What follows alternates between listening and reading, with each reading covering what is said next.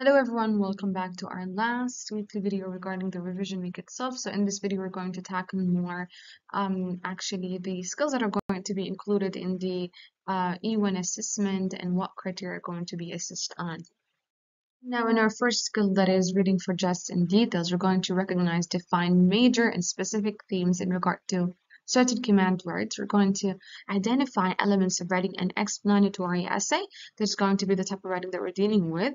In regard to required criteria, again, provide details and descriptions to enhance the vividness of the writing itself. So what are we going to focus on? What would elevate our writing process? And we're going to model a selected topic in regard to writing, again, an explanatory essay. Now, in regard to basically the command words or terms, let's say that has to do with the reading section itself, we're going to talk about analysis, evaluation, comparison, discussion, we're trying to examine certain basically words and conclusions, annotate, support, justify, define, explore, and lastly reflect. And now in regard to the writing requirements, please note that you'll be required to write an explanatory essay. And again, the guide that you have, the study guide that you have on your unit page, again, it's going to be very helpful because it's going to help you for the final exam to achieve your best in your writing, especially when it comes to explanatory essay. And now in regard to the outline of writing an explanatory essay, do not forget that in your introduction you start off with a hook.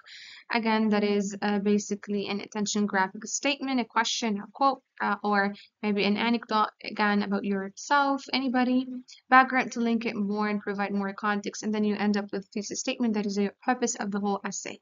Do not forget in the body paragraphs to start off with a topic sentence to try to provide more details and explanations, and then use transitional words and phrases to make it smooth as much as possible between the paragraphs or the ideas that you're providing. Organization is something that you're going to be assessed on, and again, consistency when it comes to body paragraphs and your ideas. Your conclusion has to restate the thesis statement that is your aim of the whole essay, and you provide summary of some key points that were mentioned and highlighted in the body paragraphs. And now here are some of the examples that you have in regard to basically writing. So we're going to explore meaningful connections and contributions to basically the enhancement of our major theme that is individual dignity.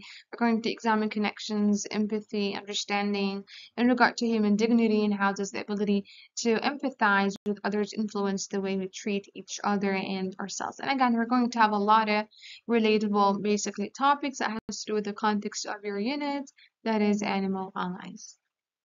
Now in regard to the novel, we're going to be depicting several themes about equality, respect, mutual respect, recognition. We're going to talk about justice and fairness when it comes to human dignity.